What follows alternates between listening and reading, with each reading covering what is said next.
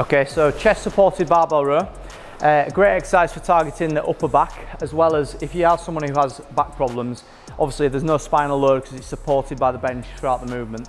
So setup wise, I'd recommend using a 45-degree bench. A 45-degree bench with your chest glued just to the top of the pad.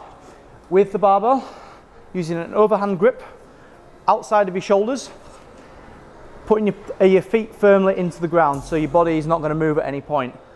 From that position, you're going to pull the bar into the bench towards your chest, squeezing your upper back as hard as you can when you get to the top, taking your time on the way down, allowing your shoulders to roll slightly when you get to that lowered position. So pulling your shoulder blades away from the bench, keeping your shoulder blades set in your back pockets, and then rolling them down slightly to the floor when you get to the bottom. So nice and slow and controlled. Focus on allowing your scapula to move, using the bench to allow that to happen. And then when you're finished, obviously just place the barbell down on the ground.